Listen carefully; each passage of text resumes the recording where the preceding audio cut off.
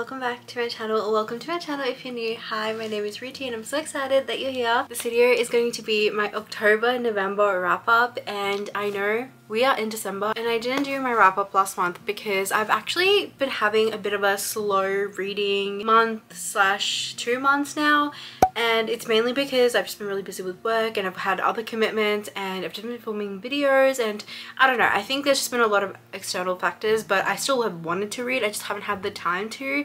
But I have read some good books in the past 2 months, so I thought I would go through them with you, just talk about them. Some of them are some favorites, some classics that people love and adore on Book Talk and stuff like that. They're not actual classics, but you know what I mean. And some are some new releases, and then just some books that I've been meaning to pick up for a while and I finally got to. But yeah, I'm very excited to do the little stack I've got, and honestly, because some of these I've read like in October, like I honestly kind of have forgotten that I read them. Not in a bad way, not that they weren't good, it's just I've just been like, whoa, October was such a long time ago, it feels like a lifetime ago. So yeah, grab a little bev, a little hot chocolate or a iced chocolate. I know it's pretty hot where I am right now, so maybe a cold drink would be great.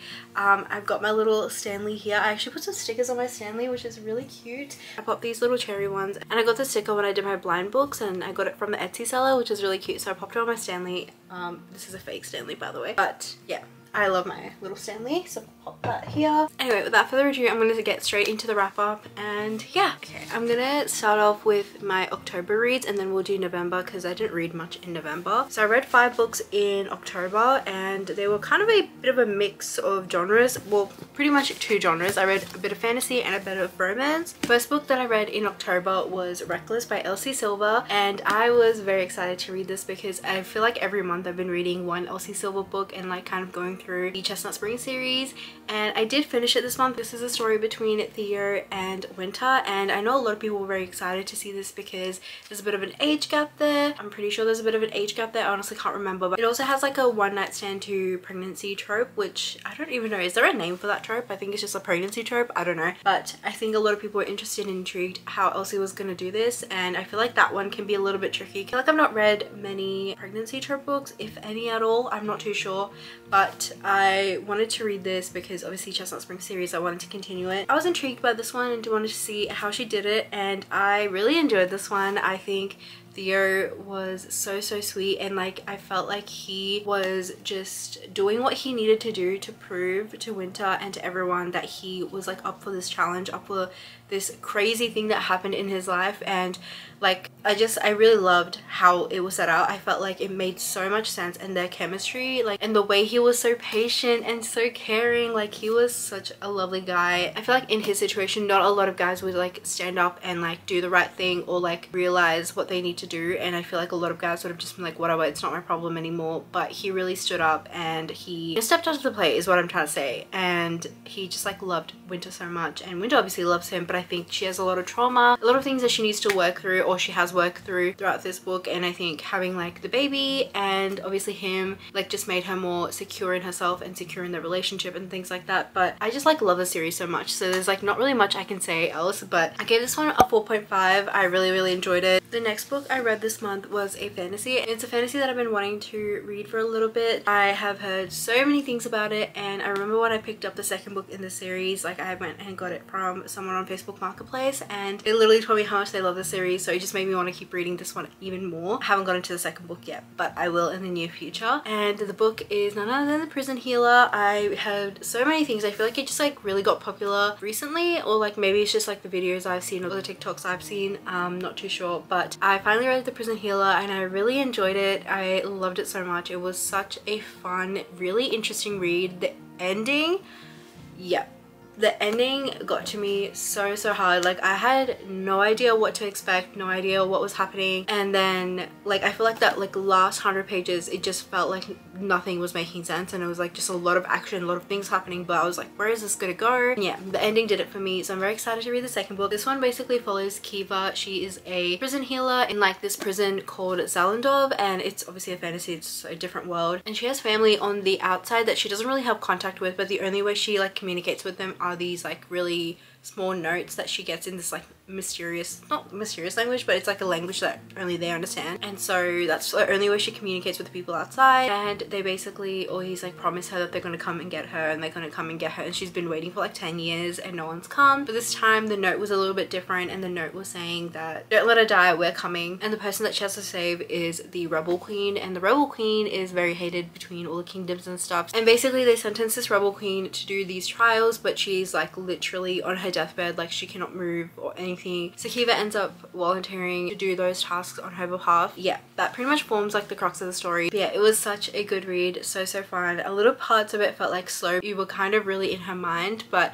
I feel like at the same time the ending was just so crazy that like, I don't know, I found the ending really crazy, and I felt like if I would go back and read the book, maybe I would pick up on it like way earlier. I gave this one a 4.75, so it was definitely a really good book and I really enjoyed it. And then after that I really missed Chestnut Springs because I read Hopeless, which is the last book in this whole series, which makes me so sad. But I do know that Elsie Silver is coming out with a new series. I think it's the Rose Hill series, I'm not too sure, but it is sort of set in the same world as Chestnut Springs and everything. I really wanted to read Hopeless and sort of see like how everything is going to tap together. So it is between Bo and Bailey. Bo is one of the brothers in the Eaton family, and Bailey is a bartender there, and basically their families kind of have a weird rivalry because Bailey's family is kind of like screw-ups and the town doesn't really like them, but they all like Bailey and they like support her in her bar and stuff like that. And she just has big dreams of like, you know, saving up money, going to school, things like that. So there is a bit of an age gap between them as well, and I feel like this one was probably the one relationship that fell flat for me. The relationship I kind of understood for a bit, but I feel like,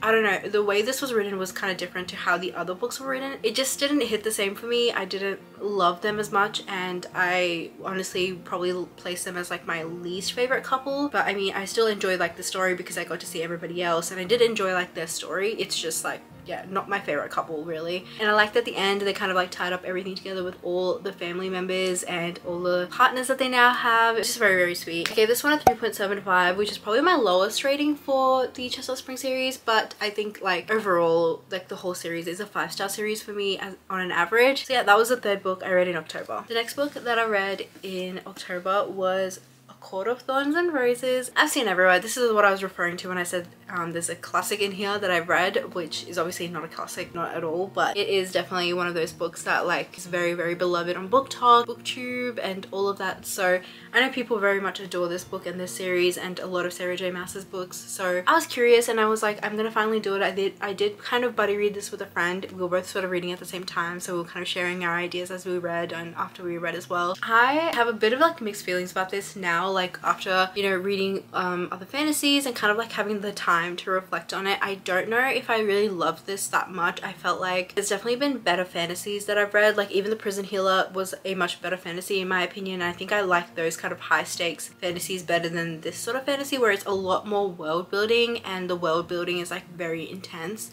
I don't know, maybe that's just me. Like I loved Powerless and I loved Prison Healer and like books like that. I'm not too sure where I stand with this one. I think I'm still gonna give it 4 stars because I did enjoy it, but I've not felt any urge to read the second book or any of the rest of the series, so I'm not really sure where that puts me. And then the last book that I read in October is another little romance, another short, sweet, fun little romance, and it is The Bodyguard by Catherine Center, and I love this book. It was so sweet and it was just such a cute little romance. And basically this follows Jack and Hannah. Hannah is a bodyguard and she is like part of this like bodyguard agency protection place, and Jack is a famous actor and basically he's been getting some death threats and he needs protection, so his management organizes protection through Hannah's agency and Hannah is his bodyguard. And it's kind of cute because, you know, it's like the girls with the bodyguard in this scenario, and it's just very sweet, and if you read it, it just feels like a very fun little rom-com. It reminds me of like The Proposal, like that kind of era of rom-coms. I miss that era of rom-coms. I don't know why people have stopped making cute little rom-coms like that, but anyway, it kind of reminds me of that. Yeah, so it's just about Hannah and Jack. They're kind of like figuring out like the boundaries of the relationship, and his family's involved as well because they're staying at like his family's ranch. That sort of all plays into it, and they have to sort of fake date so the family doesn't know that he needs a bodyguard, and like, you know, tensions are high. And I feel like what more could you ask for? It's just a fun little rom-com. But yeah, I really enjoyed this one and I gave this one 4 stars. And then these are my November reads, and I read 4 books in November, so you guys can really tell that I've had no time in the last 2 months to really pick up a book and sit down and read it, but I have enjoyed the books either way, so I'm going to go through them really quickly with you guys. The first book that I picked up was Normal People. I've been wanting to read this one, so I finally bit the bullet, but I finally did it and I read Normal People, and let me tell you guys, I get the hype. Okay, I get the hype, I get the Sally Rooney hype. I literally have tabbed so many pages. Like, there's just so many quotes in this book, and I am a Connell and Marianne stan. Like, I get it now. Sally Rooney really did something with this book, and it like has changed me forever. I posted on my story that I was reading this book, so I spoke to a few people who read it as well, and it was so interesting seeing like the different POVs and seeing how like people took this book, because I felt like, yes, this book is about like Connell and Marianne and their relationship, but also it was so much about them being individual people and like who they were at their core, and like, I don't know, like I felt so seen and heard with the way Connell is. Like, even with the show, like I always get like little edits of, you know, Connell and Marianne on my TikTok and stuff, and they just are so relatable in the sense that like the way anxiety is shown in Connell and the way he like deals with things, I really just felt like I related to him so much. And same with Marianne, like there's just so much about them. They're such beautiful, complicated characters, and they're just real at the end of the day. Like, a lot of people, like everyone is complicated in their own way, and everyone has their own like things that they're hiding and things that they're feeling, and I don't know, it just felt like a real story, and it was nice to have like a real story in between like romances and stuff, in which like sometimes people can be very one-sided, and like that's not a bad thing, you know, that's what that genre is for. But I really enjoyed this as like a literary fiction kind of vibe, and as you can tell from the tabs, I just really enjoyed the writing as well. So honestly, I think I'm just gonna give this a 5-star, because like I still think about this book day to day, so I think this needs to be a 5-star. So yeah, the second book that I read in November was Love Redesigned by Lauren Asher, and I've not read anything by Lauren Asher before. I do have like the fine print, and I still need to go through that series, but I wanted to try this. This is a new release, and this is a new series that she's come out with, which is a Lakefront Billionaires, and I really enjoyed this one. It was such a good book. It's quite thick, it is a bit of a mammoth, but I actually enjoyed this a lot.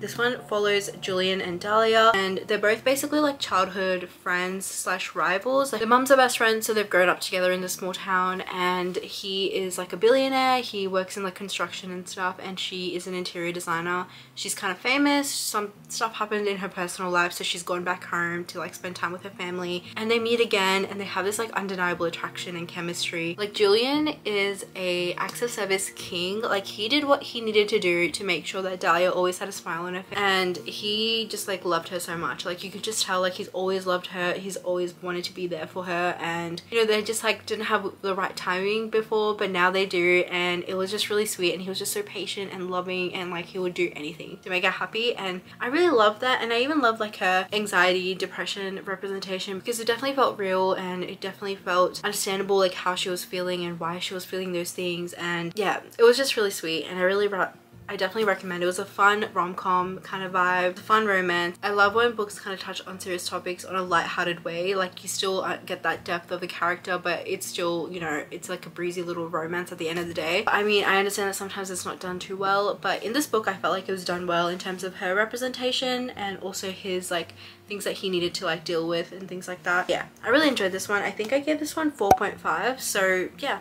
Honestly, a solid read and a solid second book in my November wrap up. The next book that I read was The Ballad of Never After by Stephanie Garber, and I have been wanting to read this, as you guys know. It's probably been in quite a few TBR videos, but I finally got to it because I just like wanted to read the sequel. Everyone was talking about A Curse for True Love, so I wanted to read the second one. And let me tell you, the ending went very crazy. A lot went down. I actually listened to this through audiobook, so I felt like I was like being told a fairy tale. It was a very nice experience, so definitely recommend if you're into that. But yeah, definitely loved it. I feel like the start of it and maybe even like half of it was a little bit of a slow burn, in terms of like I just knew something crazy was going to happen towards the end, but like I don't know how to explain it. I just felt like there was so much craziness happening, but I love the way Stephanie Garber writes. Like, her writing is so beautiful and like fairy tale-esque. It literally feels like you're in a fairy tale, and I love it so much. But anyway, I really enjoyed this. This is the second book in the series and I gave this one a 4 stars as well. I probably already put up a mood reading vlog which I discussed this book in, so you'll definitely hear my thoughts more in there, but I did really enjoy it, so I gave this one 4 stars. But that was the third book I read in November,